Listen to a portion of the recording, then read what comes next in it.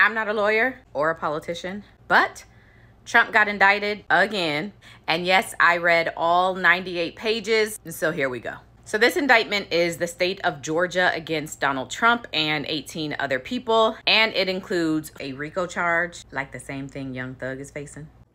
If you need a refresher on RICO, go watch my Shein video because I talk about RICO and what it means and what it stands for in that video. But most of the evidence for that RICO comes from what was alleged in previous indictments. So if you watch my last video, then you know about the alleged plot that Trump and some of his co-conspirators had in order to overthrow the election. And this indictment has just pulled it all together to show that it was a coordinated effort that Trump was at the head of to overthrow the election. So I don't want to spend any time recovering that stuff. Instead, I want to cover this attempt to influence witnesses charge. Let's talk about that. So this attempt to influence witnesses charge has to do with the lies, harassment, and intimidation Trump and these co-defendants directed at a woman whose name is Ruby Freeman and her daughter, Shaye Moss. So Ruby was a temporary election worker in Fulton County who told the House Select Committee that she had only signed up to support her daughter, Shaye. Shaye was a registration officer and spent most of her career making sure that Fulton County elections were fair. So they do their jobs as election workers. And then after the election, Trump and some of the co-defendants mentioned in this indictment begin circulating a video in which they claim that Ruby Freeman and her daughter Shaye had pulled fake ballots from suitcases that were hidden under the tables at the ballot counting center. Rudy Giuliani specifically says that Ruby and her daughter were, quote, quite obviously surreptitiously passing around USB ports as if they were vials of heroin or cocaine. So they start circulating this video with their narrative that these women are stealing votes, basically. And then the video goes viral.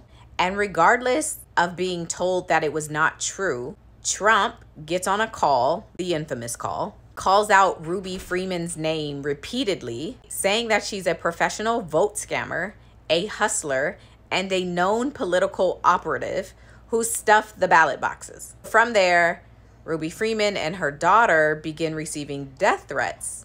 I've been having terroristic threats. I've been having harassing phone calls and emails, and they came out and made a police report yesterday. And last night, about 10 minutes after 9, somebody was banging on the door, and now somebody's banging on the door again. Oh, they screaming. He's still banging on the door.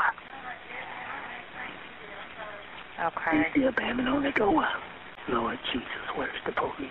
These women received threats of being lynched, people calling their phones, people showing up to their house, so much so that one of them eventually goes into hiding. Then Trump and his team begin harassing Ruby Freeman themselves. Act 87 and 88 here, which again is the evidence that the DA is referencing as support of the RICO, details a man named Stephen Lee traveling to the home of Ruby Freeman, banging on her door, and then telling a neighbor and police that he was there to try to help Ruby and her daughter.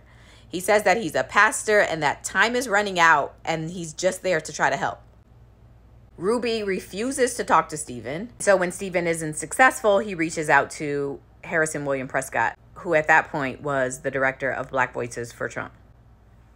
And this is all detailed in Act 89. So Prescott then reaches out to a woman named Travion Cuddy, who, if you don't know, Travion Cuddy was the publicist for Kanye West.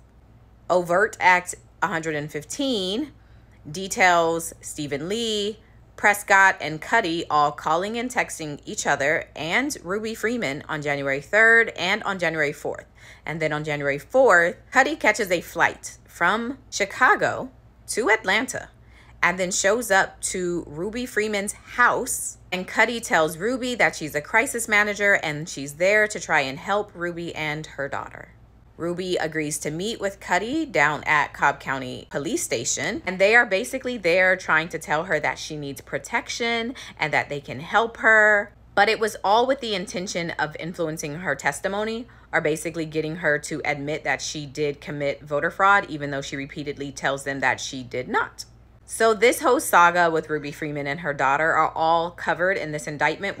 And it's also worth noting that last month, like July, Rudy Giuliani admitted that the statements that he made about Ruby and her daughter were false. Ruby and her daughter have now both been formally cleared of any wrongdoing after Georgia officials conducted their investigation and determined all of it was a lie. So that saga is included in this indictment and is why there is a charge for attempting to influence witnesses. So there you have it, the fourth indictment against the two-time impeached and now 4 times indicted 45th President of the United States.